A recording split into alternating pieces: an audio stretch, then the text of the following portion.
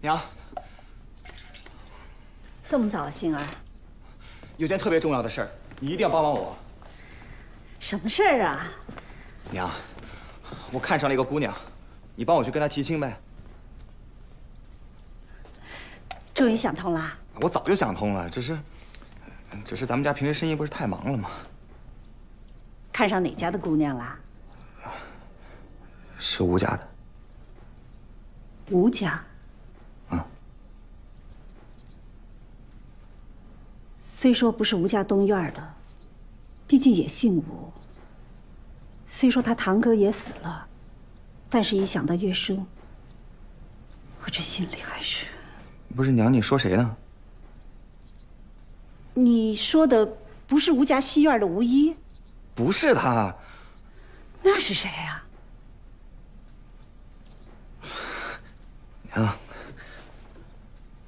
娘，你还记得以前咱们家有个丫鬟，我本来打算是收了她的，没想到让她给跑了。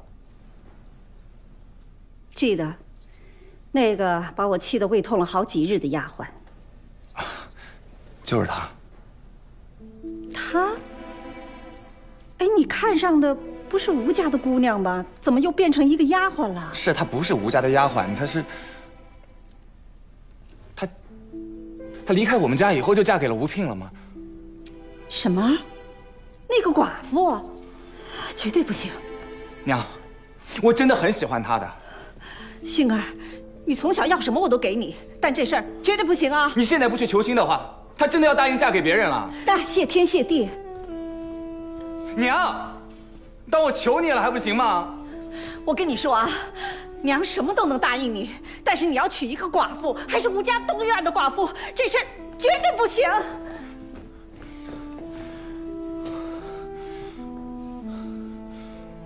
娘，我跟你这么说吧，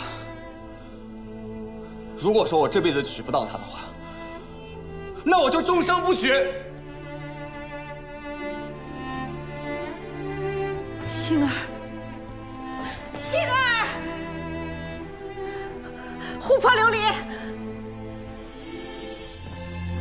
你去问问老爷现在哪里，让他尽快回家一趟。去看看老夫人醒了没有。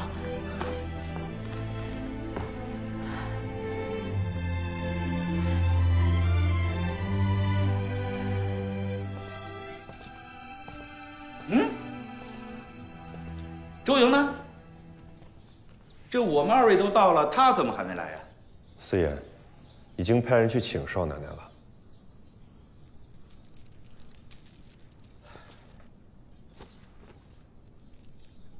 叫人把他箱抬走。犟那不就来气？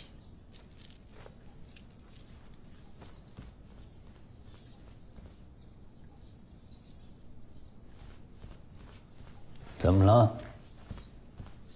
少奶奶一早就出去了。去哪儿了？去拜访图尔丹了。看看，送上门去了，这太不恪守妇道了吧！老子！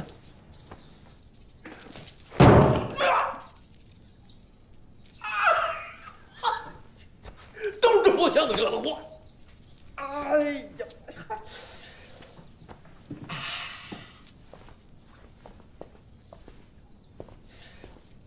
图尔丹说的那些疯话，周莹怎么想的？二爷，这等事情，少奶奶是不会和我们说的。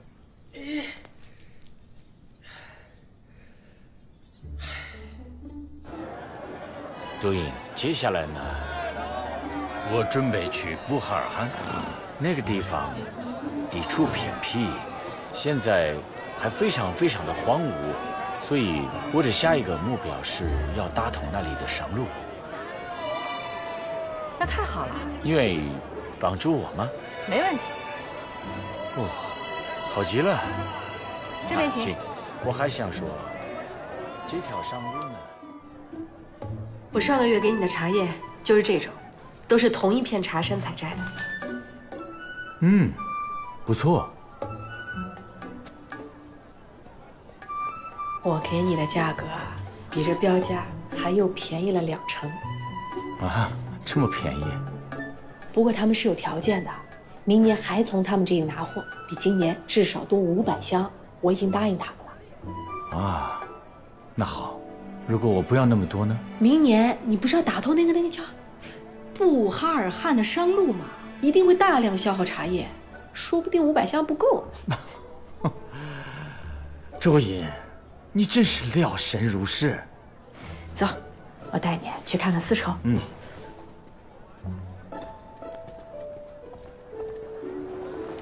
哎，一会儿你进去之后就大骂我一通，怎么都不行，怎么都不满意，然后你就摔门而出，后面的事情交给我。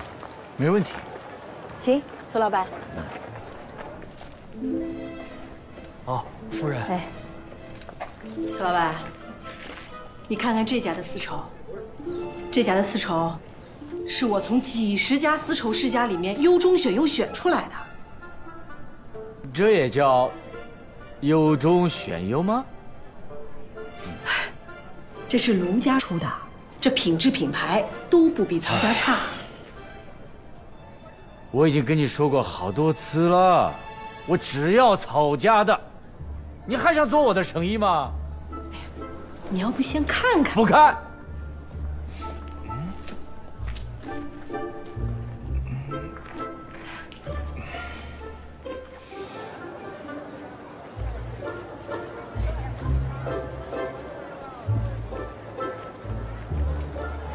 走吧。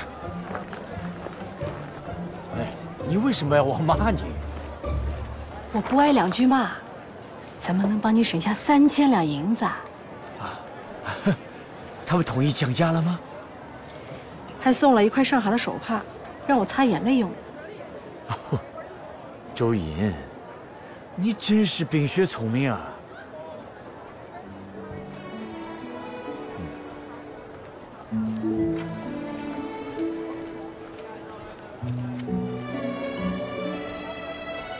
进去看看。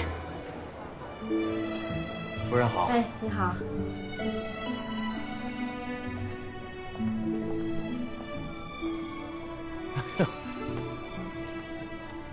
这是我发给你的货吗？对。呀，因为我记得我给你发的货都是正张的坯子，这不是这样鸡零狗碎的。这叫鸡零狗碎？嗯，这叫款式。你好好看看，我把你一整张坯子剪裁成时下最流行，你看这帽子、坎肩、披风，我费尽心思把你一张坯子卖成2张坯子的价钱，你还嫌弃鸡零狗碎你？好，我错了，你是对的。一会儿多罚你3倍。哎，行行行。哎，土二蛋，前些日子我和沈心怡发给你那些土布都卖完了吗？已经卖完了，你再发给我一点好吗？我要是再发土布给你，那就是害你了。哼，为什么？我带你去看一样东西。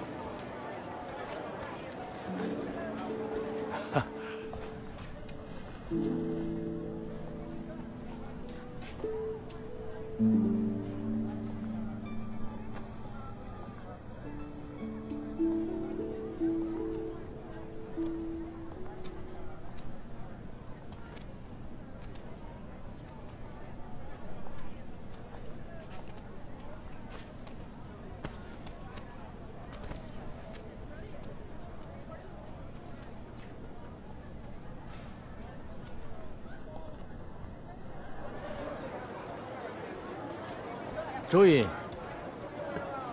姐，这洋布怎么样？嘿，很不错。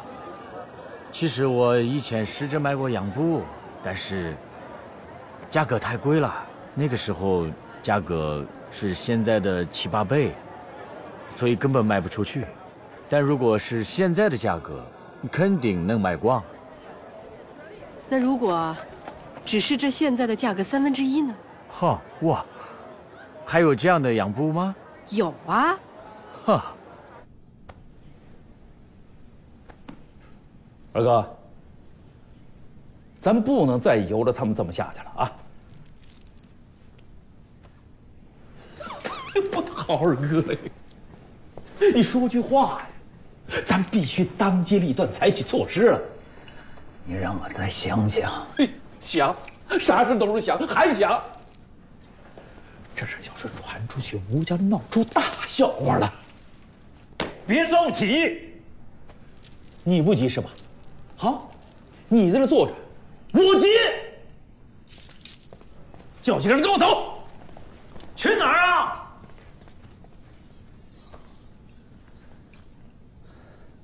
市面上有比他们便宜的养布吗？是，不过现在还没有。那什么时候有吗？如果我们有了自己的机器织布局，那就有了。所以你的意思是我们自己生产养布吗？是。现在陕西机器织布局正在筹建当中，官府负责订购机器，并且给予税吏的优惠和保护。只要我们能出资20万两白银，就可以占股80%。这就是你昨天说的有重要的事情要跟我商量？是，我是非常看好这件事情，但是我没那么多钱。土二蛋，你愿意和我一起入股吗？周银，如果你愿意嫁给我，你别说20万两，就算200万两，都随便你花。土二蛋，我相信无论是在中土还是在新疆，肯定有不少女人想嫁给你，你何必要看上我呢？因为你是我见过的最特别的女人。可我是个寡妇啊。那又怎么了？在我身边人的眼里，我是个不祥的女人，是个灾星。你身边人的想法我不管，我只知道，在我眼中，你是我的最美的雪脸。土二蛋，别这样行吗？哎，我也不想这样。我土二蛋在迪化从来都是自由的雄鹰，但自从你来了迪化，又离开我，我就失去了我的自由。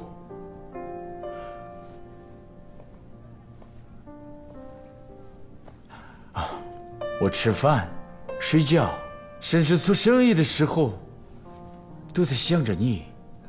哎，我本来准备9月来看你，但是我实在等不及了，而且沈心也会惊讶了。他看你的眼神，跟我看你的眼神是一样的。说实话，我怕你被他抢走。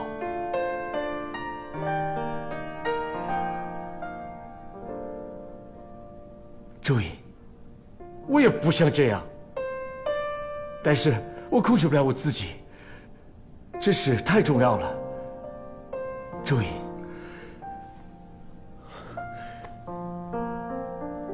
你嫁给我吧。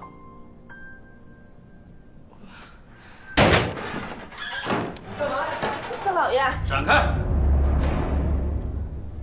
四叔，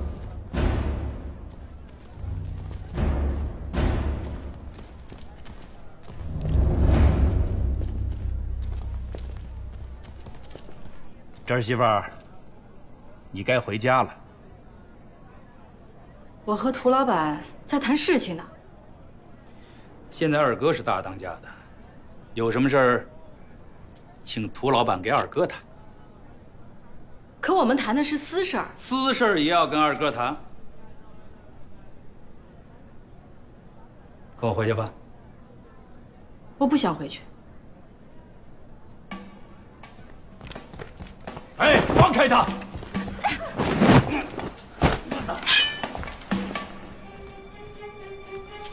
胡老板，我们吴家的事儿，我不希望你插手。四叔，你这是干嘛？胡老板，这儿是泾阳，走。干什么？你们要干什么？谁也别想当着我的面把周英带走。周英是我们吴家的人，周英是我的人，我谁的人都不是。四叔，我若真想改嫁，就凭你，也拦不住我。我是你的长辈，我管你是天经地义的。周英，你这是干什么？好身手，我喜欢。赶紧把它烧了，免得外人笑话。四叔，只要是我想做的事情，也拦不住。赶紧把它烧了。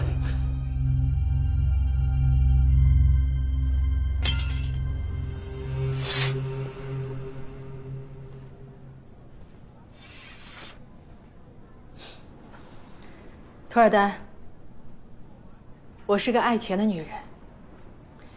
你这么富有慷慨，我真的很想嫁给你。我原来的计划是，我先答应嫁给你，把你的2万两黄金骗到手，入股机器织布局，我再跟你反悔。但是我去世的夫君告诫我，不能以骗取财，更不能骗信任我的人。所以我必须跟你说实话，我不爱你。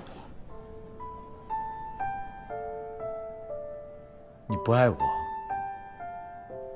是我不够好吗？不，你很好，你豪爽、磊落。如果早10年遇到你，我肯定会哭着喊着要嫁给你。那为什么现在不爱？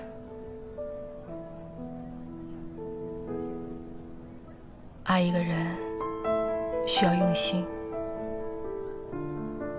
而我的心跟着我的夫君一起埋进了黄土里。你就算娶了我，娶的也是一具躯壳，你还愿意吗？我愿意。你愿意，可是我不愿意。为什么？我如果要嫁，一定要嫁一个我爱的男人。我不想骗你，也不想骗我自己。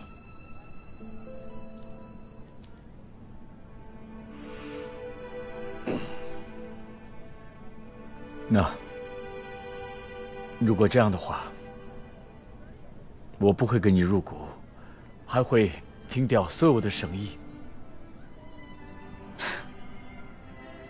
图尔丹，公事是公事，私情乃是私情，你何必要混为一谈呢？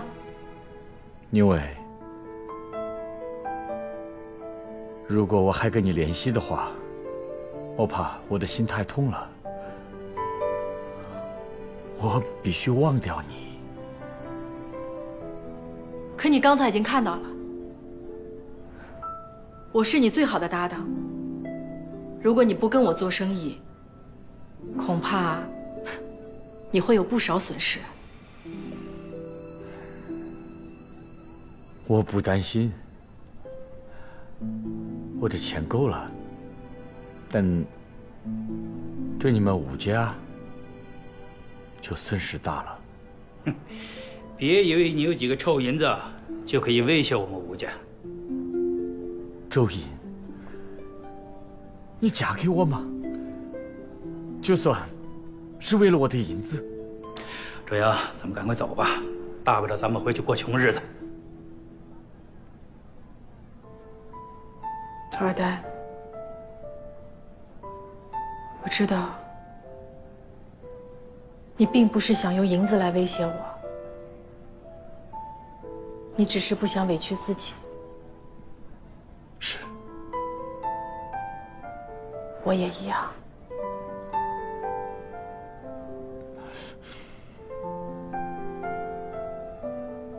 我明白了。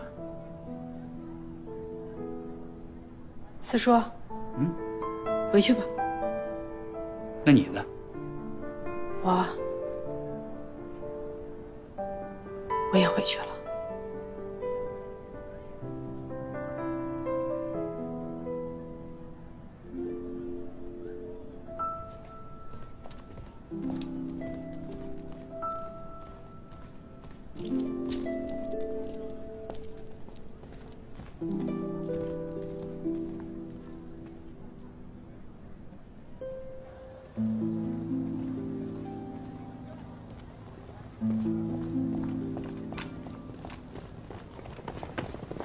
放开少奶奶！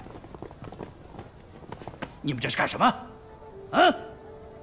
少奶奶，只要有我们在，你想去哪儿，想干什么，都随你。谢谢你们，我哪儿都不去。回去吧。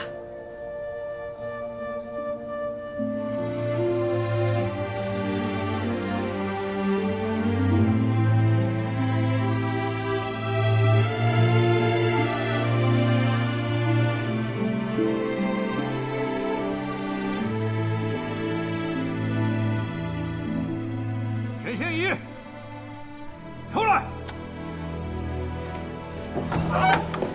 少爷，老爷来了。田心怡，听见了吗？快出来！听见了吗？别躲了，出来！怎么办呢？去叫老夫人。哦。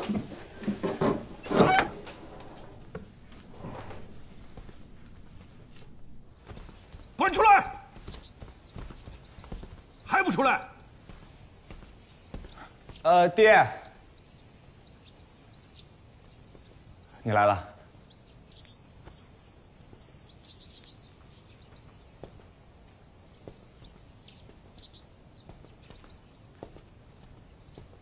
站住！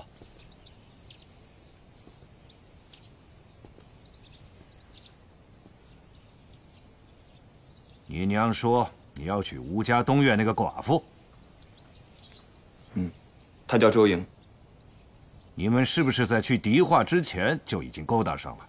我们俩没勾搭。还说没有？我就觉得奇怪，怎么三手帮把你们两个给一起绑了？当时我还以为你们是在路上巧遇到，现在想来，你们老早就约好了一起出门，是不是？没有，我倒想勾搭人家呢，人家不理我。还说！我告诉你，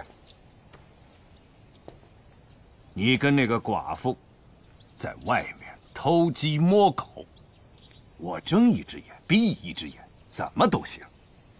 但是，你想明媒正娶的把那个寡妇领进我们沈家，绝对不行。反正我还是那句话，你们要不让我娶她，我就终身不娶。那你是要我们沈家绝后是不是？你不让我娶亲，那只能绝后了。来人，拿家法来！老爷，还不快去！不孝有三，无后为大。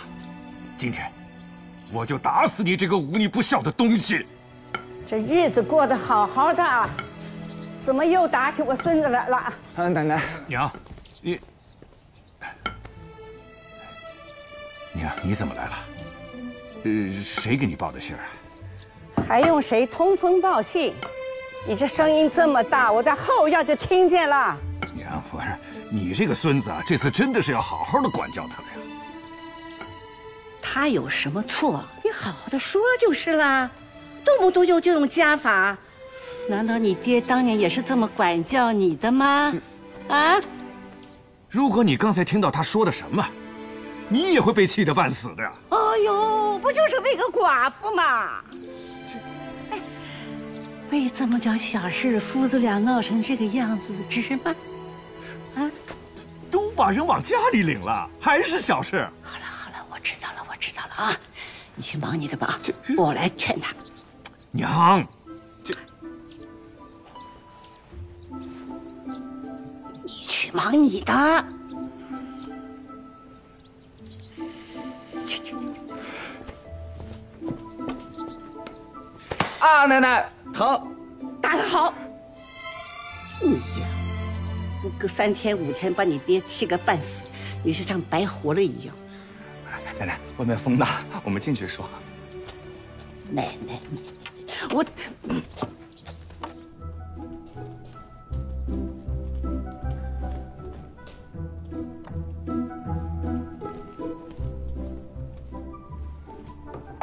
我记得你这屋里头有一个西洋的钟表呢。啊？就最早的那个。哦，那个早不知道去哪儿了。为了这个小玩意儿啊，你和你爹闹腾了好几年啊，结果东西一到手就立刻就扔了。你呀，东西没到手吧，那是千好万好；东西只要一到手，立刻就扔。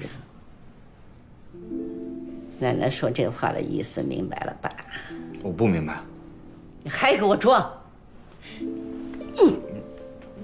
听你娘说，那个寡妇就是你当年想收没收成，后来又逃跑的那个丫头。是啊。难怪你还念念不忘。依我说啊，你要是真收了她，还不知道嫌弃成什么样嘞。奶奶，我不会的。哦呦，你那个性子，奶奶还不知道。奶奶，就这个丫头跟那些东西不一样。要不这样，你帮我把那个丫头给娶回来，你看到最后我嫌不嫌弃她？哎呀，行了行了，这事我就收手了吧，听奶奶的。回头给你爹你娘道个歉，奶奶要好好的给你选一门亲事。我不，下次挨打没人帮你啊！奶奶，奶奶，你帮帮我吧。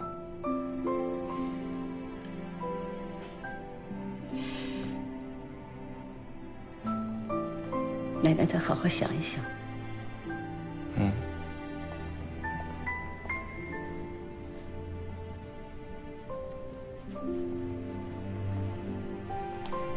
周英，二哥，放心放心，一切都解决了。怎么解决的？周英当着我的面，直接把托尔丹给回绝了。周英啊，我就知道你是表面随性，内心还是手里手节的。饿死是小，失节是大嘛。哎，两位叔叔啊，只怕我们真的要饿死了。托尔丹已经放话，要将所有生意撤走。撤就撤呗，这有啥了不起？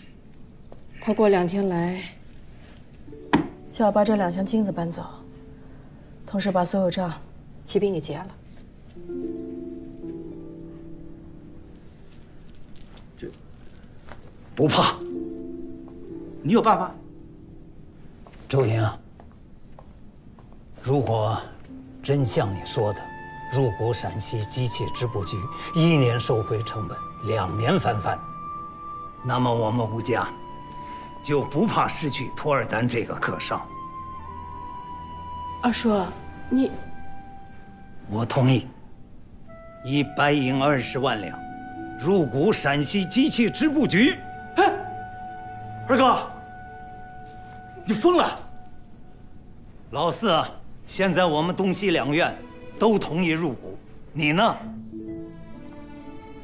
我没说，我可没说啊。没关系，现在是2比1，这事儿就这么定了。回头我把戏院该卖的卖，该抵押的抵押，尽快的凑足银两。这是啥事儿吧？你变得也太快了，也不跟我商量。我没说同意啊，我就没说，我没说同意，我就没说。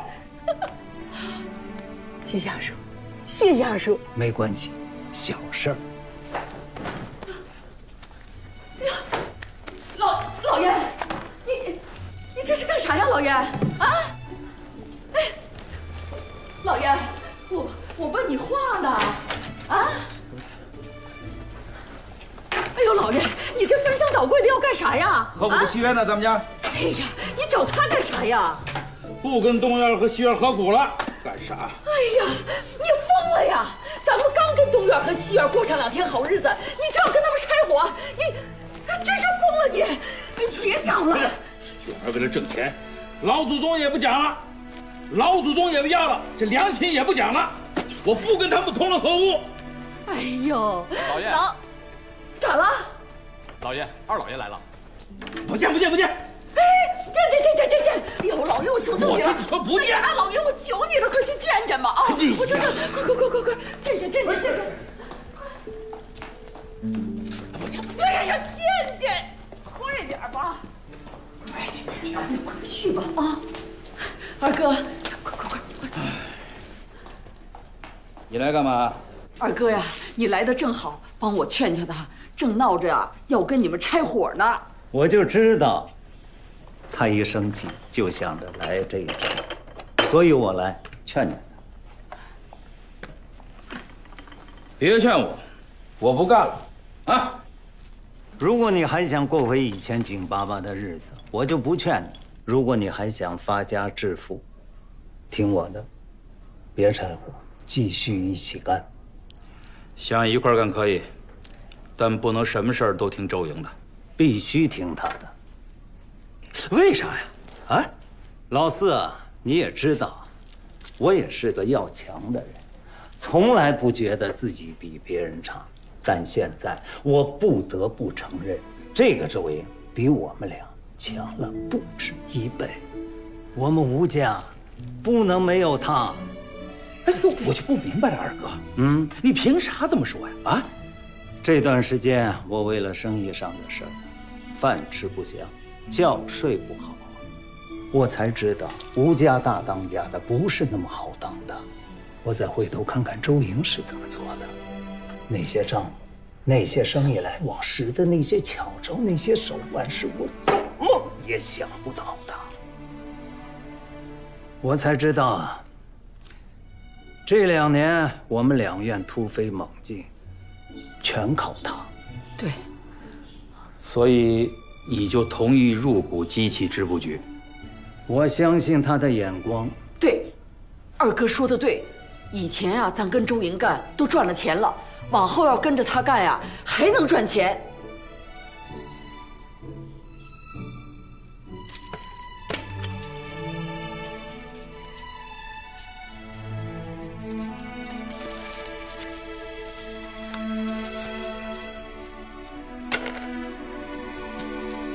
咋样？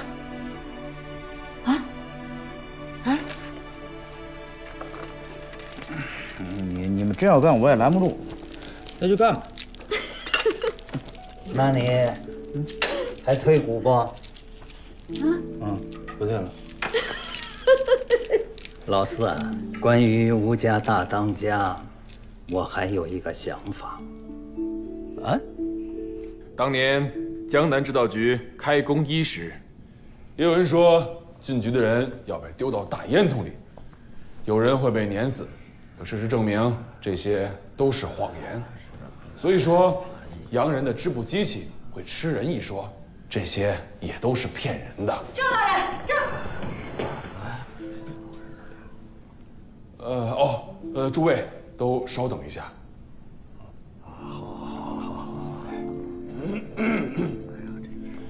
赵大人，我有好消息要告诉你。我有一个好消息要告诉你。那你先说。 3年前，广东要开办机器织布局，但当定制的机器到达广东的时候，两广总督张之洞被调任两湖总督，这事儿就被搁置了。我去打探了一下，这些机器还在，虽说不是最新款式的，但是使用没有问题。他们愿意折价让给我们，也就是说，只要我们凑到了10万两白银，这机器织布局就可以开办起来。查大人。 那过时的2手机器要来做事，咱要买就买最新的。哎，不就是20万两白银吗？我们吴家全认了。这太好了，赵大人，你讲了这么久也辛苦了，要不这样，我们合伙认购一股吧。对不住了各位，就在刚刚，所有的股份都已经被认购完毕。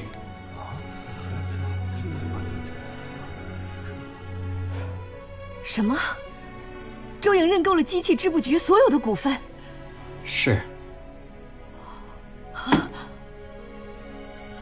小姐，我到现在都不明白，你当初为什么突然撤资了？你出去！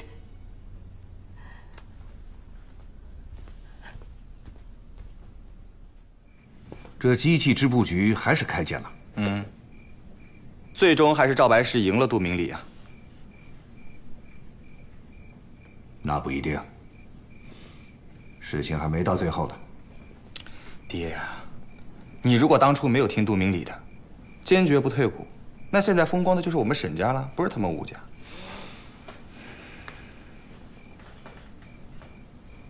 塞翁失马，焉知非福。这机器织布局是祸是福，现在还难说。我以为把沈四海和胡有梅摁住，就没有人敢认股。怎么这周莹又冒出来了？他哪来这么多钱？听说是吴家三院，倾家荡产走了。这事儿我们都疏忽了。不过，好在我们有后手。你跟沈家那个陶掌柜结交的如何？那陶掌柜本是户县人，家里有一些田，按照您的吩咐，我让当地的官府把他们家的田占了，找个由头与他结识，再帮他把这官司解决了。现在他已经对我言听计从。那现在正是用他的时候。快点搬啊，别磨蹭了。哎，托蛋怎么回事啊？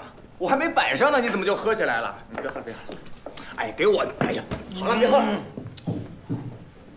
哎，行行行，你喝吧啊，反正今天我请客，喝。你是我兄弟，你不能幸灾乐祸。哎，你千万别误会啊，我哪敢幸灾乐祸啊？人家对你可是动了想嫁之心，可是我呢，我出再多金子，人家也坚决不嫁呀。来，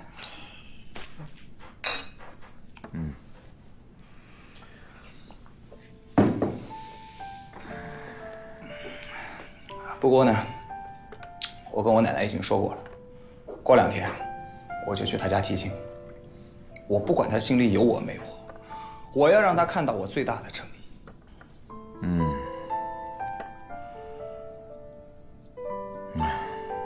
他不仅心里没有你，他甚至没有心。他的心跟着他的夫君埋进了黄土里。他这么说的。我的心碎了，碎了。